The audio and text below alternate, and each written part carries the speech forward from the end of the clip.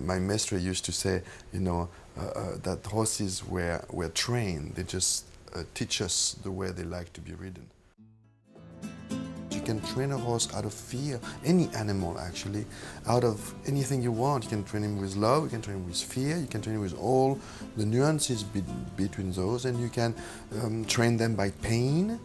You can train them all sorts of ways. If you have a good relation with your horse, everything is going to be easy. You need to have what I would call an open attitude, meaning that sometimes your horse is going to jump up and down a little too strong. Sometimes they are going to be more playful than other time. It's part of the day. Sometimes they are a little lazy, therefore you need to be a little stronger and say, go on now. You know, you need to adapt every day to what he's going to tell you.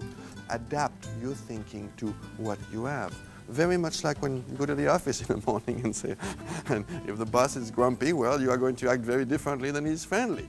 Dressage has that name of it is so hard to do things because instead of being careful about the mental and the physical attitude of the horse, to put them both together well in order for the horse to give you the movement, man has that sort of thinking that the horse should look this way, and now we are going to do it.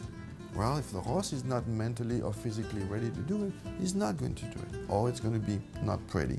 And it's going to be very hard to force a horse to do something when he's wrong in his mind and his body. It's very hard. That's why so few horses make it. Well, that's not true. A lot of horses make it if you just attach yourself to the most important part, which is the horse okay? Does he want to do that with me? And if he said yes, well, you progressively, systematically work. Or play. And it is magical.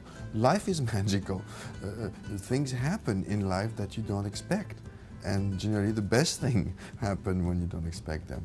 Sophistication during the time of the competition, during the 5-7 minutes of the test, a rider could fake it, as I say. There's no better teacher than the horse itself. And when they are trained properly, if something happened wrong, the rider does something a little wrong, the horse will just stop and say, hey, I don't function that way.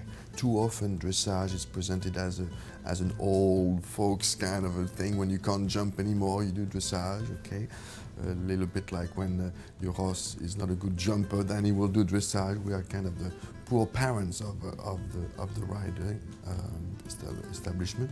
But more and more young people now are interested into dressage because they find it fascinating to have that kind of a mental expansion that the kids are natural to do for them, and they enjoyed the dressage very, very much so. Therefore, it's not as much as it used to be an old folks kind of discipline. We have more and more people coming saying that the dressage they had seen, if they thought that's all dressage was, they wouldn't do it because it wasn't pleasant, it wasn't aesthetic to look at, and they felt the horses were unhappy and very mechanical-like. Basically, dressage just means training, and it's why it's so important for any horse. And when I mean any horse, we go from the driving to the western, to the jumping, to the 3-day eventing, of course, which is nothing to the dressage. Or see that I would go as far as saying that even a racehorse needs some dressage because it's basic training, which is basic relationship between a man and a horse. If you walk in the river to wet your feet, you're not going to find gold. If you know there's gold in the river, you want to find gold. Therefore, you have to expect those magical moments, and those magical moments come to you if you expect them.